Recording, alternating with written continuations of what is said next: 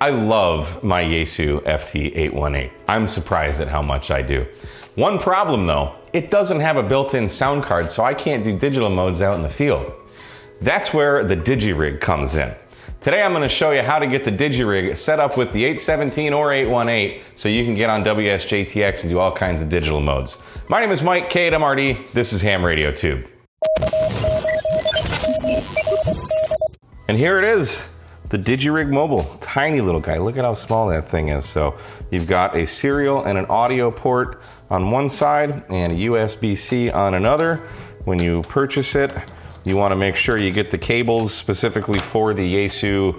I think it says FT-8XX, meaning it'll work with the 817, the 818. This will also work with the 891. We've got a couple different cords here. We've got one that's green, one that's black, and here we can see we have the green is the serial. So we'll go ahead and plug that in, and the black is the audio. Pretty foolproof. And then as we look at the back of the 818, here we can see the data cable, which is the black one, which has the 6-pin DIN on there. Go ahead and plug that in to the radio, and then we can plug the, what is that, 8-pin or so into the ACC. There we are, like that. And then we have this USB-C to USB-A, whatever that is. Plug that in, and then we can take the other side and plug it into our computer. Now let's hop on the desktop and see what is next. So now that we've got our Digirig set up, there's a couple things we want to do before we open up WSJT-X. So first thing, we want to check our device manager, and we need to find what COM port our Digirig is on. So we can open up device manager, go down here to ports, and here I can see the Silicon Labs UART bridge on COM 11. If you're not sure which one it is, just unplug the Digirig, and this will kind of refresh like it's doing now, and you'll see now something's missing, so we can plug it back in, and it'll do that refresh again, and we can say, okay, well, 4, 3, and 6 were just there. Now what's the new one? COM 11. Now we can close the device manager. Now we want to open up our control panel, and we're going to go to hardware and sound, and we're going to go to manage audio devices.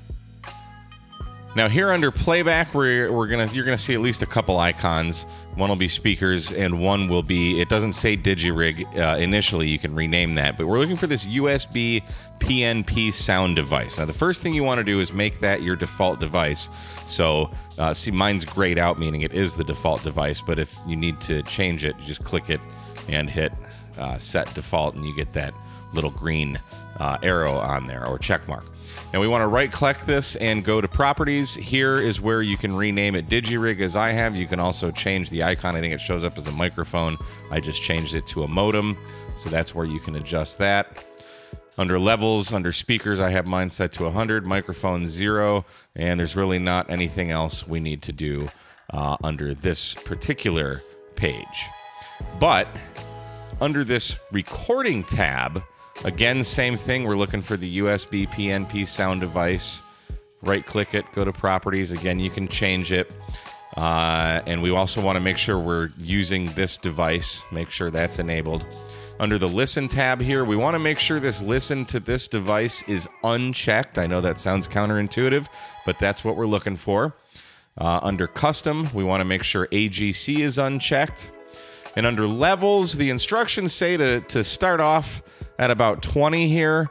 I find mine works pretty good at about 35. We'll get into this a little bit later, but this is important, so I'm going to leave that open for now. Go ahead and close this. That's all the settings we should need to do with the audio. Now we can go ahead and open up WSJT-X, and we're going to want to go to File, Settings. Under General, if you're just using WSJT-X the first time, you want to put in your call sign. Make sure you put your grid square in here. A couple things I like: check display distance in miles, transmit messages to RX frequency window, and I like to show DXCC grid and worked before status.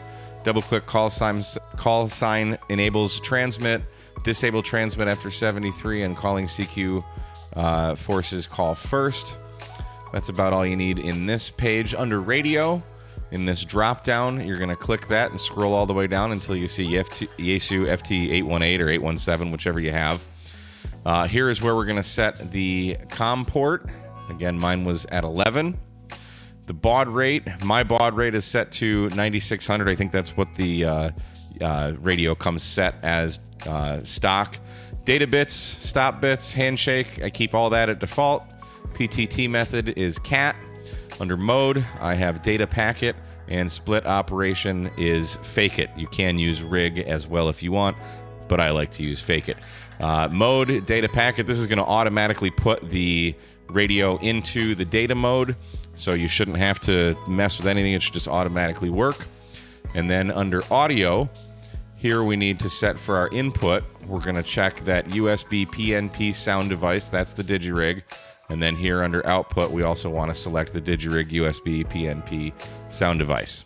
That should be all we need to do, so we can go back to the general, or excuse me, the radio tab, and we can hit test cat, and you should see that that turns green. We can also hit test PTT. That turns red. That's a good thing, oddly enough. So when test PTT is red, that means it's working as well. Now you should be able to hit OK. You can see we are decoding down here. If for some reason you don't see yourself, you don't see any decoded signals in this top left window, your time could be off. So these are all the time shift. You may need to go down to the bottom right of the window on your time, right click that, click adjust date and time, and then click sync now.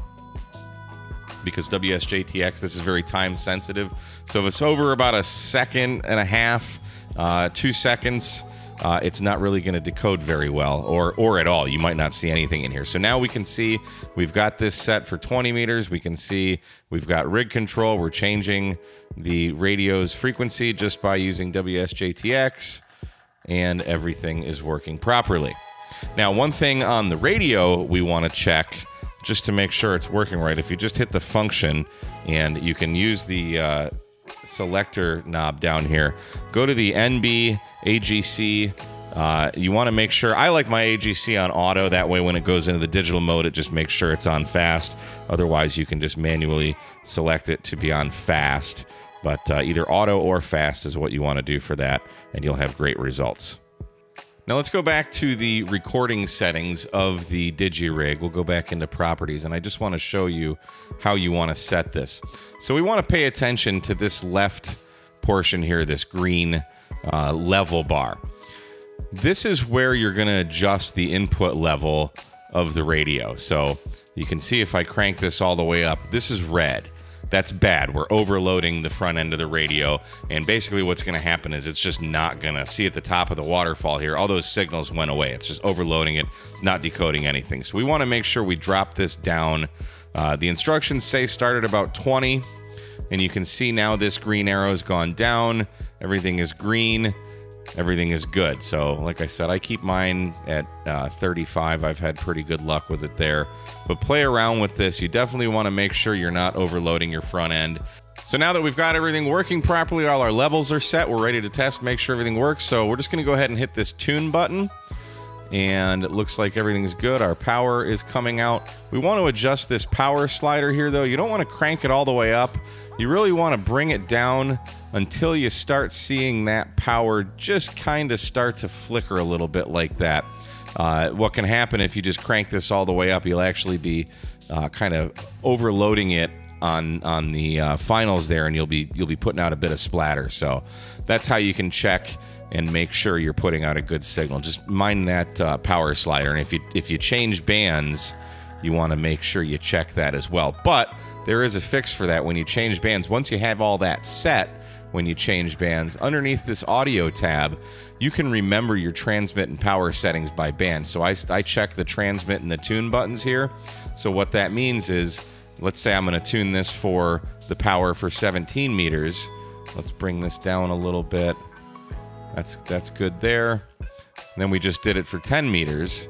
We can go back to 10 meters, and our power slider should be just fine there as well. Let's adjust that a tiny bit more. And you can do that for all the bands. So you shouldn't have to really muck with it too much when you go around and change bands there. So that is the master class on how to use the Digirig with the 818. If these kind of videos are helpful to you, hit the like, share, and subscribe button, and we'll see you again on another episode of Ham Radio Tube 73, guys.